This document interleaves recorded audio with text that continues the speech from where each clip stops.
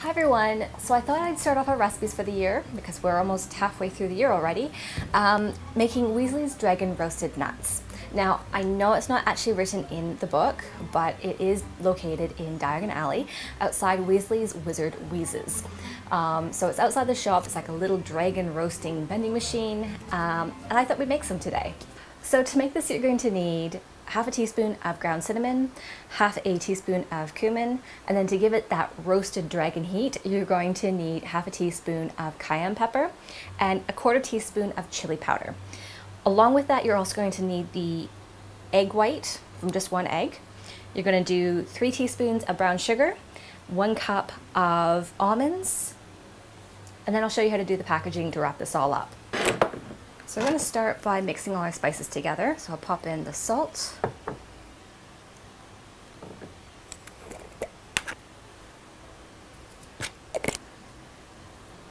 so you're going to pop all your spices into a little bowl here, and then you're going to add in your 1, 2, and 3 of brown sugar.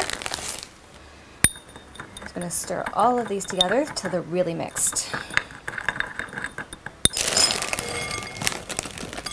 Pour all your almonds in. So you take your egg white and just start by pouring those over. Then you grab your fork and then just stir it completely so the egg whites are completely coating the almonds. Alright, so with that all mixed, we're just going to take this, sprinkle a little bit, keep turning, sprinkle. Alright, with that all mixed, we're going to pop it onto a baking tray.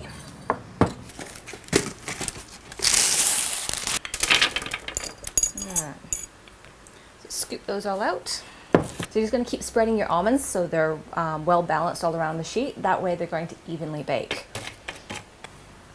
Alright, and with that we're going to pop it into an oven that's been preheated to 120 degrees Celsius or 250 degrees Fahrenheit. You're going to let it cook for just under an hour, so start checking around the 40-minute mark depending on what your oven is like.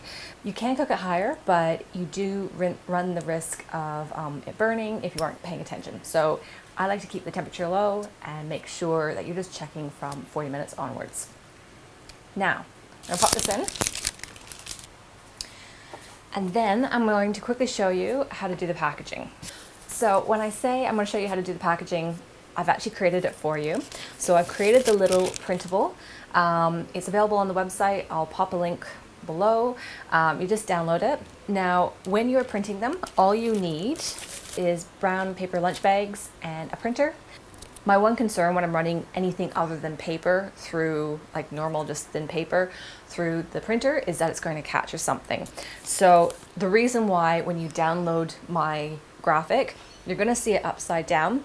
It's that way for a reason, because what you're going to want to do is you're going to take, so say if a bag is open like this edge that's closed, that's what's going to be going in first. So that way, when you print it, it comes out looking like this. And that way.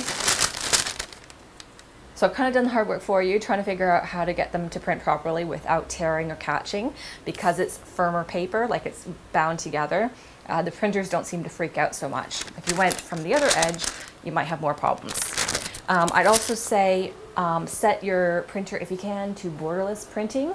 Otherwise you do get the lines. And also set it to high quality. Again, everyone's printer is completely different, but mine, if I set it just to normal printing standards, I get colored lines. Set it to high quality, it's nice and clean. So yeah, super simple to make, especially easy if you're wanting to do these for a party. It's like little favor bags. These are so easy just to pop out. The design's ready, the bags are cheap, you pop them together, ready to go.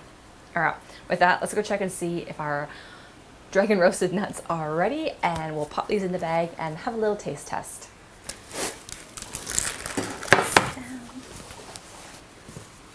Okay, so our dragon roasted nuts are out of the oven. I've already let these cool, which is why I've got it on the bench right now. A few tips and tricks I forgot to mention as well. Probably halfway, I'd take a wooden spoon and just sort of give these a little bit of a toss just so they break apart. The other thing as well is make sure your spices are fresh, because if they aren't going to be having as much of a kick. And thirdly, you know, if you really want a real fiery taste, add more cayenne pepper or chili powder in. So these ones,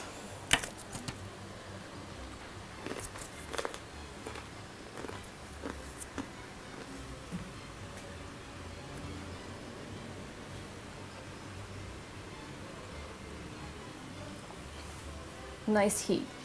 I actually love even more of a kick, so I might add just that little bit more cayenne pepper next time, just so it has a real fiery heat to it. However, as a baseline, I would probably say start with this, because not everyone can handle heat, and this is like just enough to have like that nice heat to it without it being too much. So we're going to grab our little bags and we're going to pop a few in. Clean hands.